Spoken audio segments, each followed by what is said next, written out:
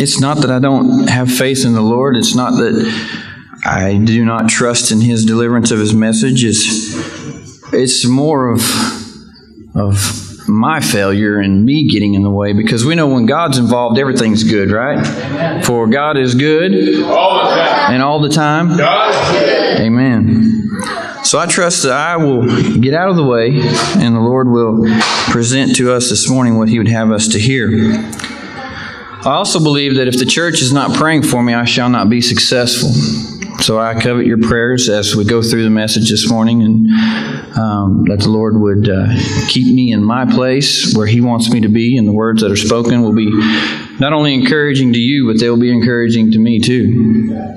One of the funny things about giving messages from the pulpit is, and Brother Barry can probably attest to this as well, is there's often times we are learning as we are giving the message.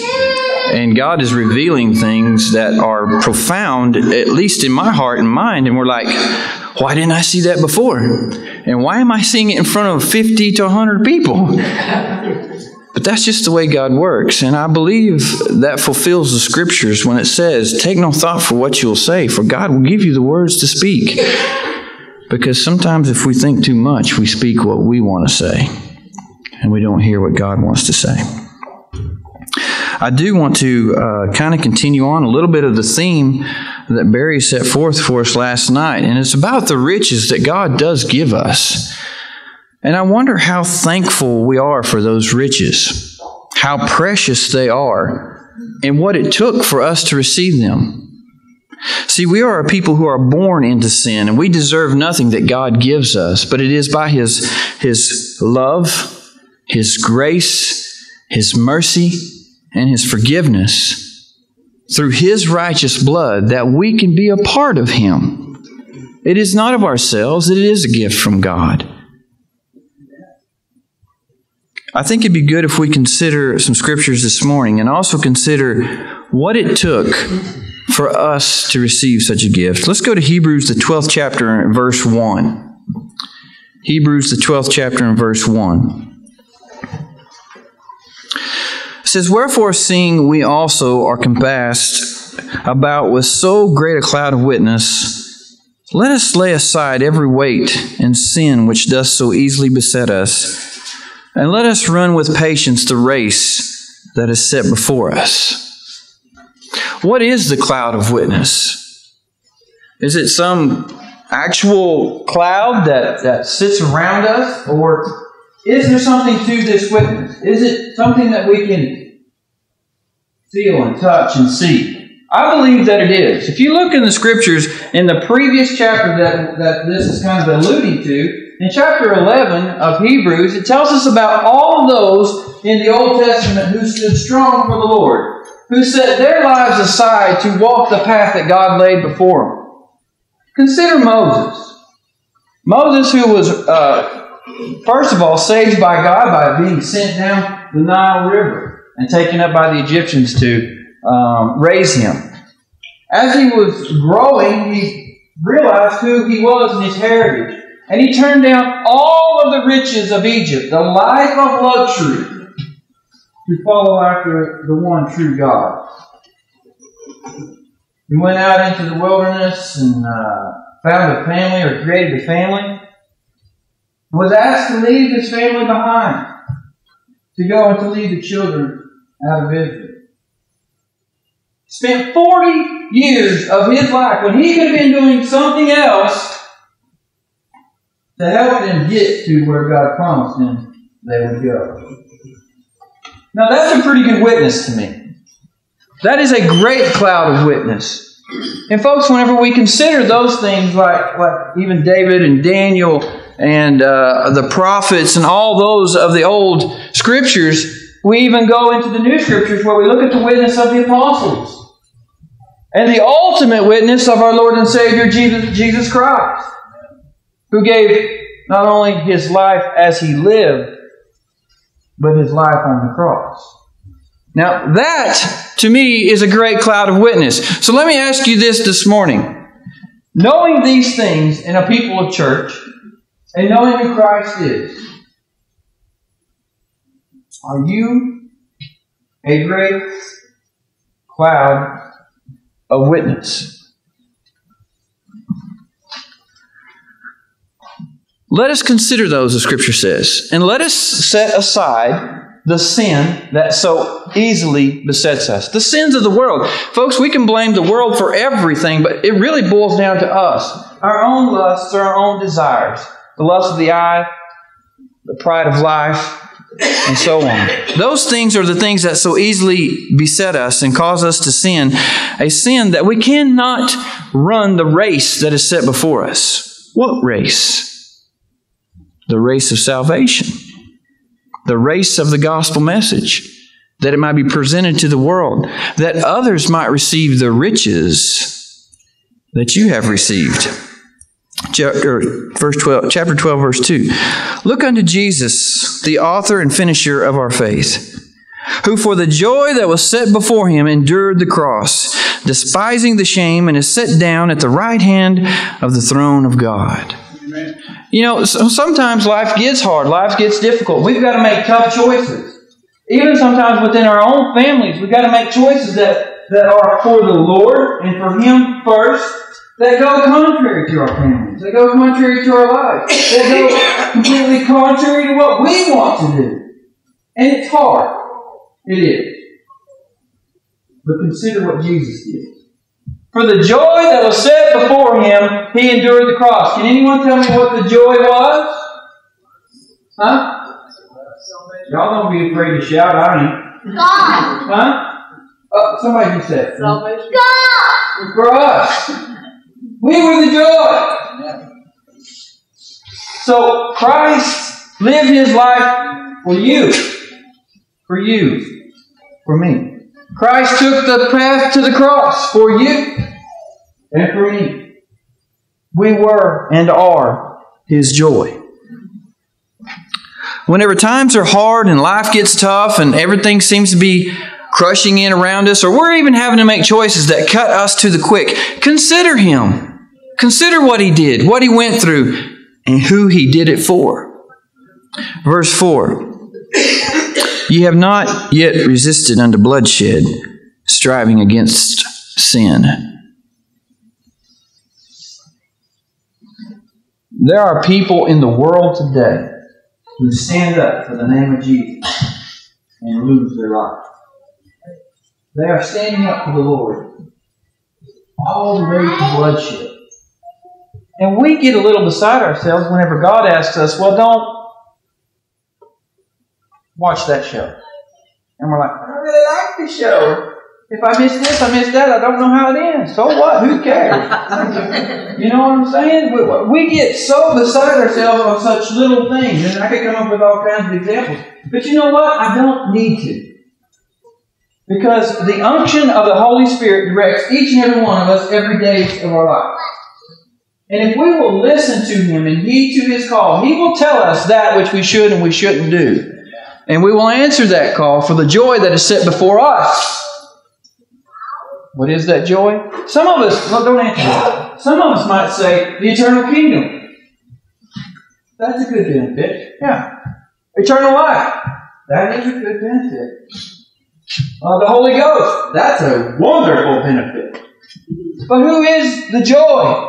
The God who so loved the world that He gave His Son that we might have life. He is our joy. We've got to be joyous for God and for who He is and the Son that He sent that we might have life. That begins the relationship. If our riches, listen, if our riches are solely what we can get, it sounds a whole lot like our worldly riches. If it's so I can get into the kingdom, if it's so I can live forever, if it's so I can be happy because I'm tired of being sad here, and so forth and so on, that is not a relationship of a true relationship. It's of things. Our joy should be the same joy that was a joy for us. That Christ loved us. And our joy should be Him. It changes things. We're not doing it just for what we can get. We're doing it because of the person who gave it to us. It changes things. Whenever we count Him as our riches, as He counted us as His, Let's go to 1 Peter chapter 3 and verse 8. We're going to talk a little bit about what it is. And if you need a sermon title today, it's going to be Christian Stewardship. Meaning, be a Christian. One who says you are a follower of Christ, then follow Him. And for the riches that He has given us, let us be a good steward of those riches. 1 Peter chapter 3 and verse 8. It says, finally, be ye all of one mind, having compassion one for another. Love as the brethren. Be pitiful, be courteous.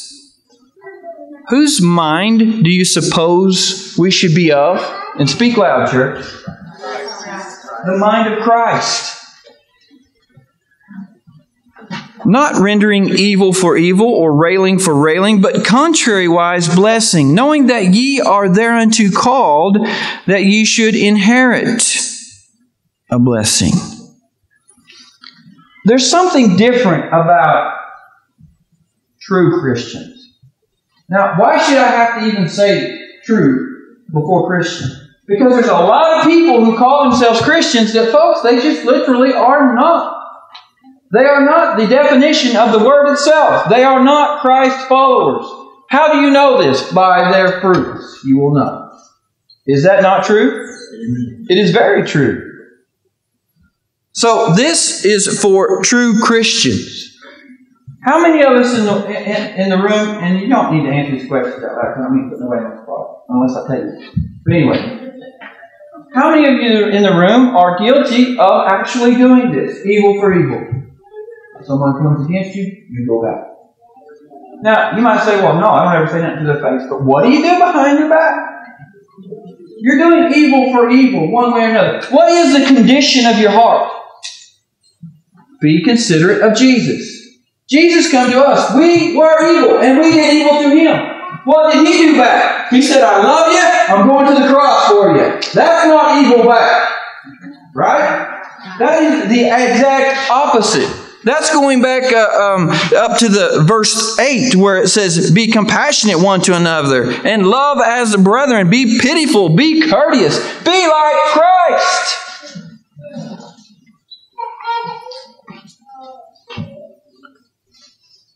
Verse 10.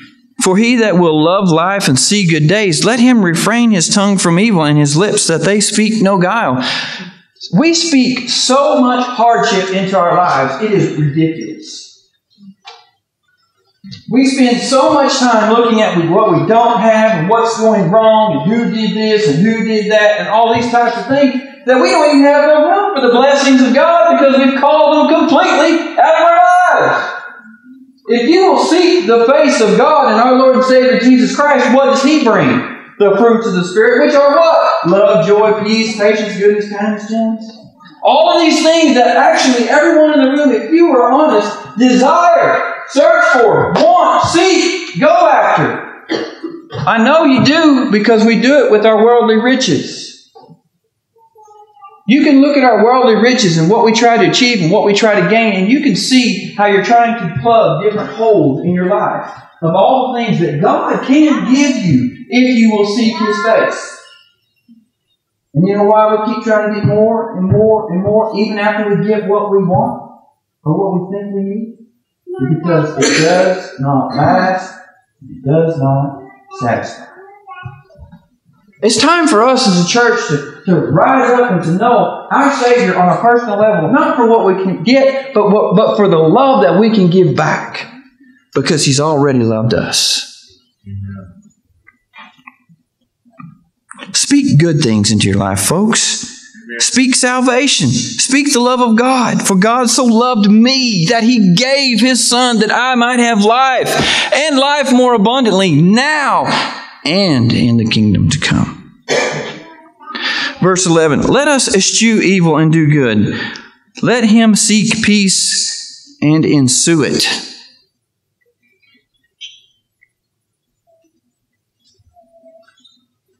How many of us, if we were honest, would consider peace to be achieved in our lives if everyone knew that we were the best, we were right, everyone else was wrong, and I'm on top? Everyone bows to me, listens to me, understands what I say. There's no conflict. That's peace to me. Well, guess what? Not everybody can have that. But we can have peace in God.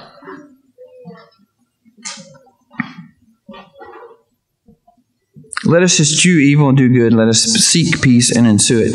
For the eyes of the Lord are over the righteous, and His ears are open unto their prayers. But the face of the Lord is against them that do evil. Now, you know what? I am extremely thankful for the first part of that verse. How many of you are thankful that God hears your prayers? His ears are open to your thoughts and your intents of your heart. He knows before you ask. That's where we might run into a wall. He knows the intents of your heart, and He also knows before you ask. And if our heart is full of evil and contention and hatred and spite and so forth and so on, there's a problem. Verse 13, and who is he that will harm you if you be followers of that which is good? Okay, this one may take a little bit of unpacking here, because let's just say that we are a person who is a true Christian, and we're following after God. And we could even use some of the apostles as examples. Let's just do that.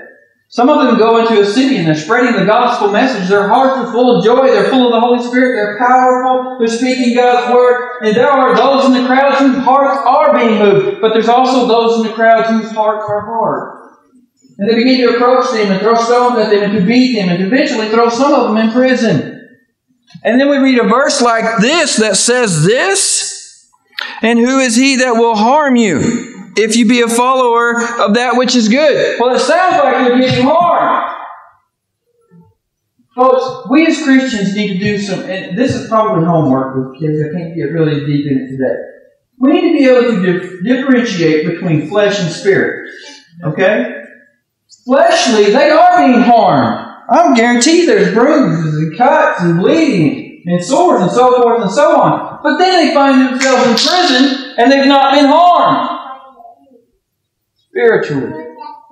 Because they're sitting there in prison in shackles and chains with all these physical ailments and things going on, but they're praising God. And they are not harmed. Their riches, allude to where we'll finally wind up, are not of this world. And they are so not a part of this world that includes their body. Their riches are in heaven. Their riches are in God. Their riches are in Christ. Verse 14, but and if ye suffer for righteous sake, happy are ye, and be not afraid of their terror, neither be troubled. But sanctify the Lord God in your hearts, and be ready always to give an answer to every man that asketh ye a reason for the hope that is in you with meekness and fear.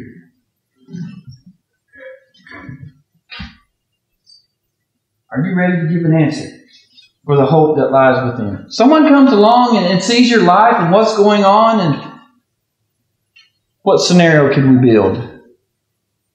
You just lost your job. You're down to your last $100 in the bank.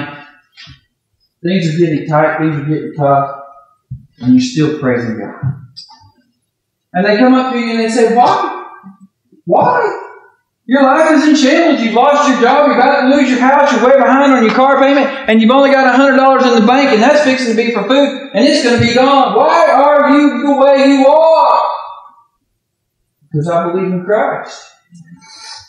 That's just one example. But I guarantee you in the room today, each one of us could build an example right now that we're going through, that we might need to amp up our sanctification of the Lord in our heart. Meaning He's bigger than the problem that we have. He's the sustainer of us all. He's the one that can give us the strength to make it through anything. And if we don't, we have eternal life. Are you following along with me? We've got to sanctify the Lord in our heart to such a degree that He is the pinnacle of all. The Lord of all. The riches of our life.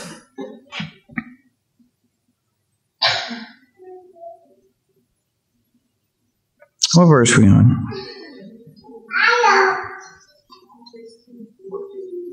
14? 16.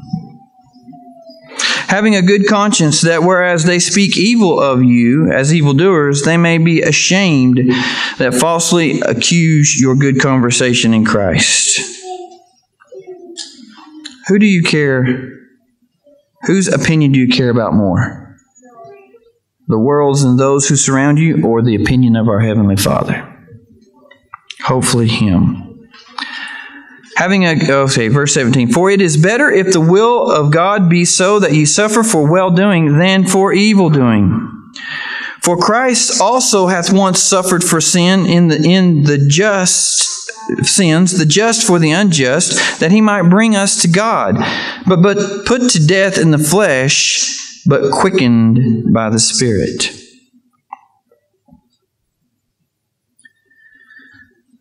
There are many times in our lives as we walk for our Lord and Savior that we will be ridiculed. We will suffer for the name of our Lord and Savior Jesus Christ. And some of the previous scriptures said we should count that as joy. But we know that He suffered just as much. How many of you believe that Jesus deserved what He got? Hopefully none of you. You can answer that. He did not deserve it. He was He who was without sin, whose heart, mind, and life was after that which pleased the Father. And for His love for us, He died for our sins, that we might have life. He suffered for the unjust. Verse 19, by which also He went and preached unto the spirits in prison, which sometimes were disobedient, when once in the long suffering of God waited in the days of Noah, while the ark was a preparing, wherein few, that is 8 souls, were saved by water. The like figure whereunto even baptism doth now save us, not the putting away of the filth of the flesh, but the answer of a good conscience towards God by the resurrection of Jesus Christ.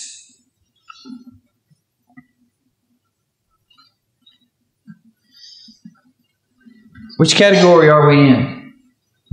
Are we in the category of once we were disobedient? Or are we currently disobedient? What if we use the scenario that was laid out before us? In the days of Noah, when the ark was being built, guess what Noah was doing while he was building the ark? Can anybody tell me? Huh? He was preaching.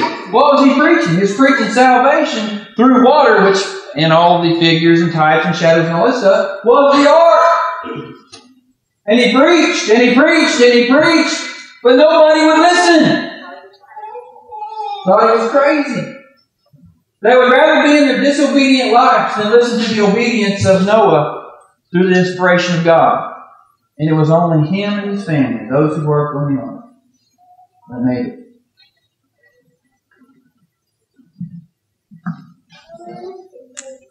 Life is tough. And the world pressing in on us the way that it does is difficult. But count it for joy for the sufferings of our Lord and Savior Jesus Christ, for the joy that is set before you. See, the point is to find the true riches. And the true riches is Christ. To love Him with all of your heart, with all of your soul, with all of your might. That you might love Him, that to the saving of your soul, that you might love others.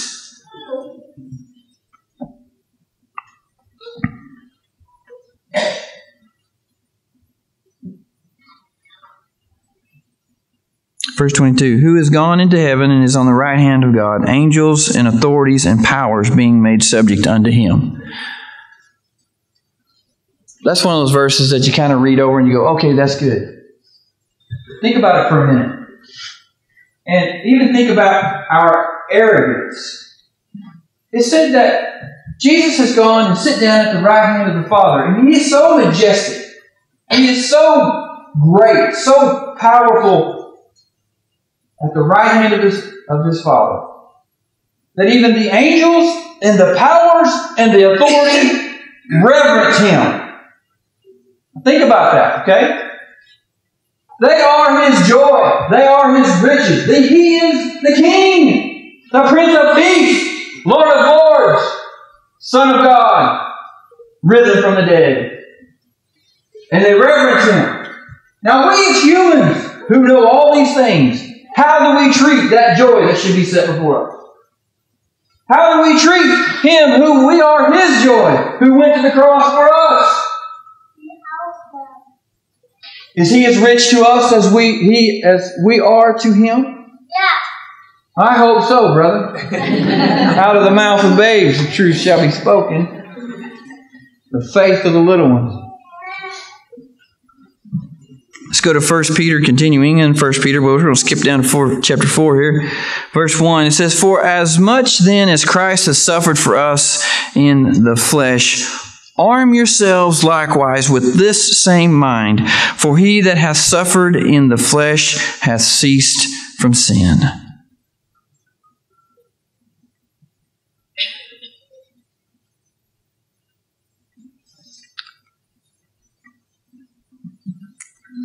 Arming ourselves with the same mind.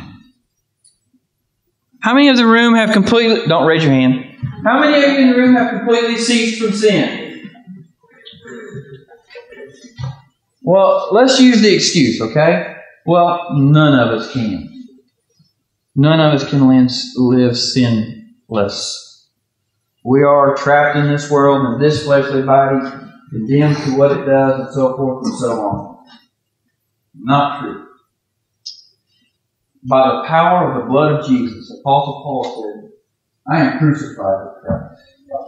Nevertheless, I do live. But the life that I now live, I live by the name of the Son of God, my Lord and Savior, Jesus Christ." You might fall, like Apostle Paul said. You might have hard times. But it's not your goal. Listen to me. It's not your purpose. It's not your joy. It's not your mission. It's not your crutch. It's not your excuse. Unfortunately, it happens. That's how it should be looked upon. But folks, too often do we use this type of an excuse to give us the way out.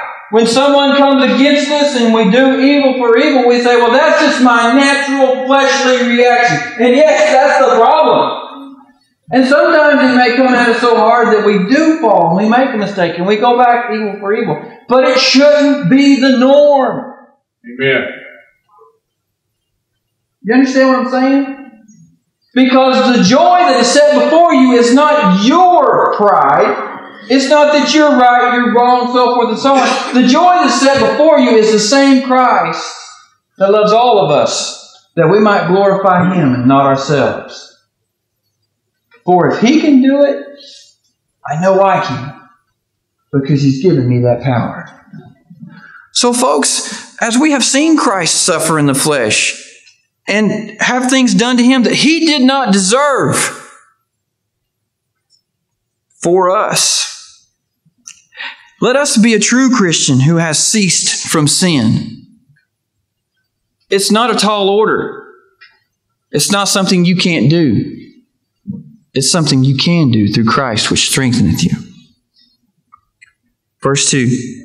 That he no longer should live the rest of his time in the flesh to the lust of men, but to the will of God. For the time past of our life may suffice us to have wrought the will of the Gentiles when we walked in lasciviousness and lust and excess of wine and reveling and banqueting and abominable idols, wherein they think it's... Now, let me pause for a second. All those things that we were just listed there, those might be things of our past. Things that we used to do. Things when we were not Christian, Christ followers. But now that we have become Christians, now that we are Christ followers, and the joy of Christ, the riches of Christ that are set before us, we no longer do these things. We're different.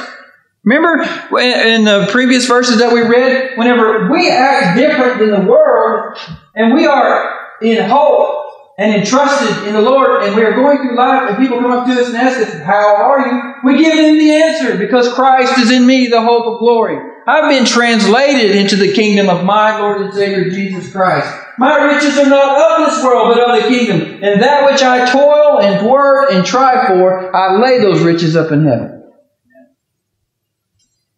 That's the hope that is within me. And you can take my life, you can take my cars, you can take my house, you can take my family, you can take everything I got. You can take me plumb to the grave, but you cannot take my salvation in Jesus Christ. Hallelujah. That is the hope. That is the joy that is beset within us. And because we are no longer that old man which had no hope, our riches are not tied to this world, but tied to God. We no longer live in those things. In verse 4, this is what happens. Wherein they think it strange that you not run with them to the same excess of riot. Speak evil of you. You mean you don't do this? And you don't watch that? And you don't go here? And it could just go on and on and on. You go, yeah, you know why? Because I have a God who has called me out of that unpeace. I see, you probably not have ever heard it said like that. You might have heard unrighteousness. Called me out of that sin. Called me out of that filthiness. But do you remember earlier in the Scriptures where it said, those who want peace should ensue it. Those who want peace should seek it. Those who want peace should seek Christ. And oftentimes, those people who are coming at you and saying, why aren't you doing this with me and doing this and doing that? And you go, because, you know what? I really would like to be honest with you right now. Because I look at your life and you really don't have any peace. You really don't have any joy. You really don't have any hope. You really don't have any purpose. And we don't want to be rude and say that. But we step back and we go, I have a joy that is set before me, riches that are before me, and they are Christ. And I am at peace with the fact that I don't do these things of the world. And I can lay down at night and be happy with my Savior and the salvation that I have. Do you? Can you? You know, I think sometimes if we would get real with people, as I'm really feeling I should, and we should get real with ourselves, it might save their life. But we pander and we hold back. And who was it last night at the fireside said there's no room for political correctness in that Bill Calvin? In all honesty, there isn't. Because political correctness in the church kills people.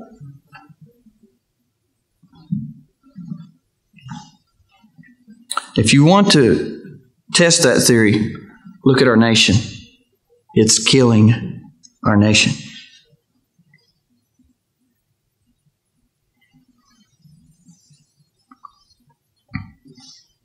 Verse 5. Who shall give an account to him that is ready to judge the quick and the dead?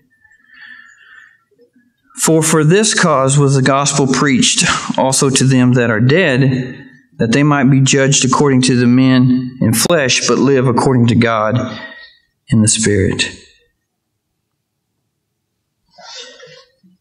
There will be a day of judgment. There will be a time when we stand before the Lord. And He will judge the quick and the dead.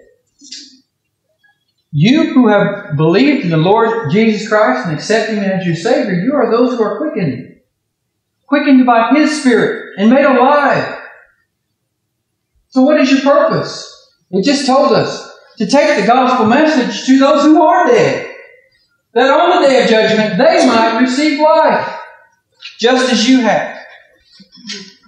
A room for compassion, like if we go back to 1 Peter chapter 3:8, where we read that, having compassion one to another, love as the brethren, be pitiful, be courteous, not rendering evil for evil and railing for railing, but contrariwise blessing. What's the intent and purpose of our heart? What is the joy that's set before us? What are the riches that are in our soul? It is those of compassion that our Savior had on us that we have towards others. Those are our riches. There are 4 that I like to repeat often to myself, and it helps keep myself in check. I need to repeat it even more often. It is love, grace, mercy, and forgiveness. Remember the 4. They are magnificent in helping you with all ways of life. Anything you approach, any situation you find yourself in. Am I loving? Am I showing grace? Am I merciful? Am I forgiving? If you can do those things in any situation in your life, I can almost guarantee you, I should just say, I can guarantee you, you are being like Christ. Because He loved me, He had grace on me, He forgave me, and He had mercy. Those are the things of the mind of Christ, I believe.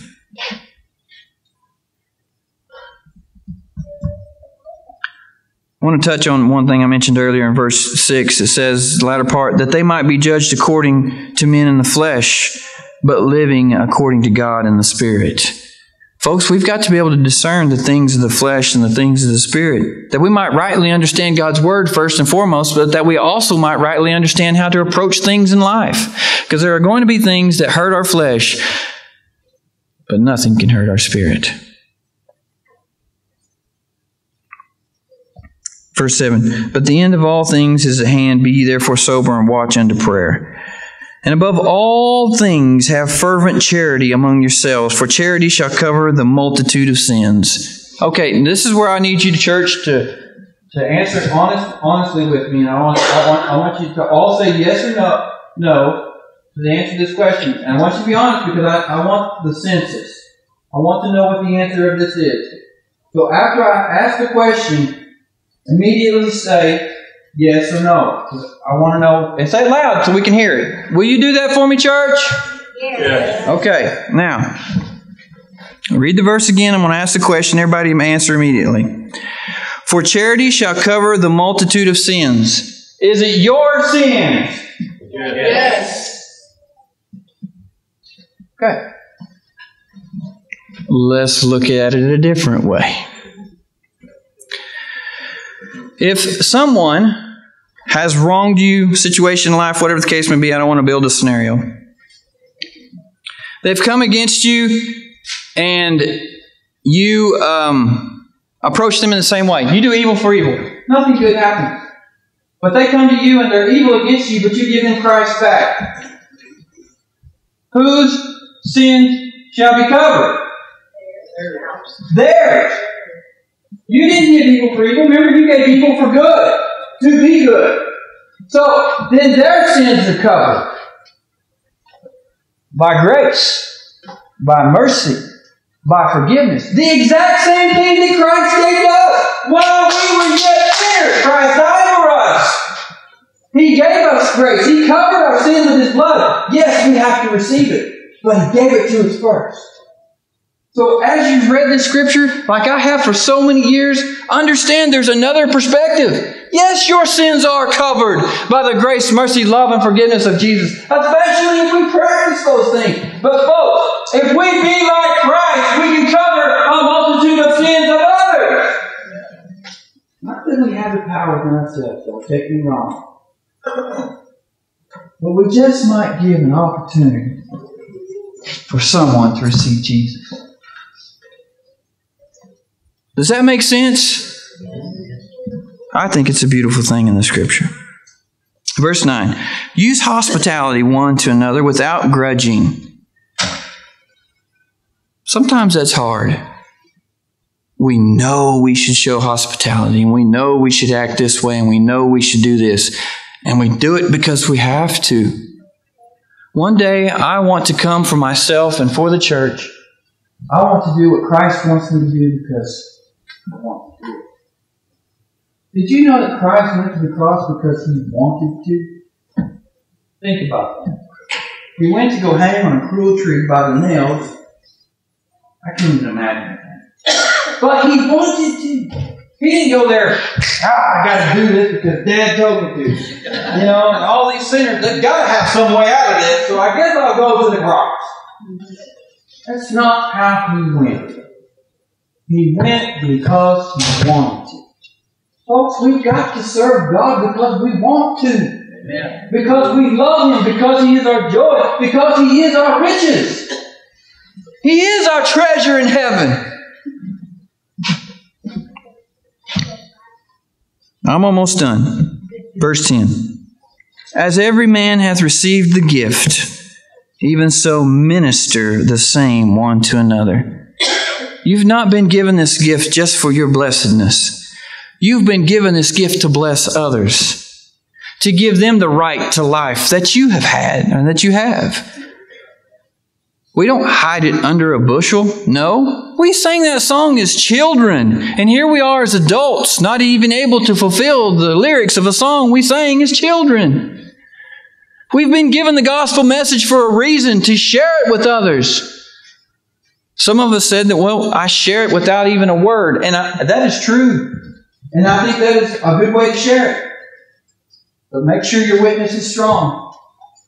If you don't want to use any words, make sure your witness is strong.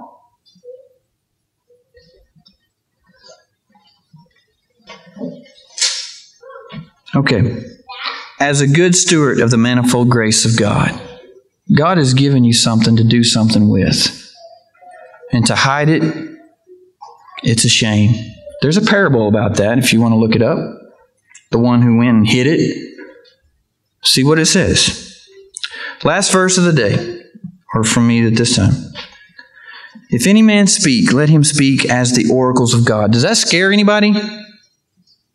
As the oracles of God? That's so big. That's so majestic. That's so wise. I can't. Calm down. It's okay. Listen to what the Scripture says, okay? Don't get all worked up. If any man minister. I'm not a minister. It's okay. Calm down. Don't worry about it. Listen to what the Scripture says. Let him do as of the ability which God giveth. Oh, okay. Really, you should take a sigh of relief at that, okay? You really should. Because God gives you the ability to do all things. To minister. To know the oracles of God. To be able to share the oracles of God. The deep, good things of God. Or even the shallow, little bitty things of the milk of the Word of God. Resurrection of the dead and the salvation of Jesus Christ. I hope that everybody in the room right now who calls himself a Christian, and if you don't, go home and study. I hope everybody in the room today that calls themselves Christian can share the gospel message of Jesus Christ. Amen. Okay, this is where I feel like I should be politically correct. As we said we should. If you can't be ashamed, go home and fix it. Amen. That's not politically correct. But if you would, help me out that I don't feel bad that I said that. If you believe that, would you raise your hand? Praise God, no, I'm not alone. Now, this is the good part. That God in all things may be glorified through Jesus Christ, to whom be praise and dominion forever and ever. Amen. Does the God of our riches have that place in our heart?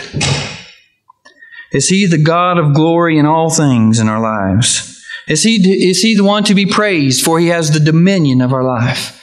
Is He the King that sits on the throne of our hearts? Is He our Lord and Lords? Is He the risen Son of God to us? I pray that these scriptures that we've went over today will encourage you. If we need to switch our motivation in life from the riches of this world to the riches that God has given unto us.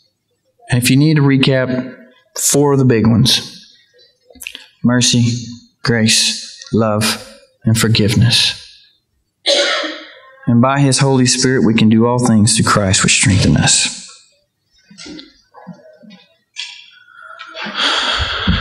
I think we'll close with prayer this morning. Does anybody have a song prepared to close with? All right. Let's give those who are preparing for lunch about 20, 30 minutes. And then we'll go over and have lunch after that. So let's all stand and we'll close with prayer this morning.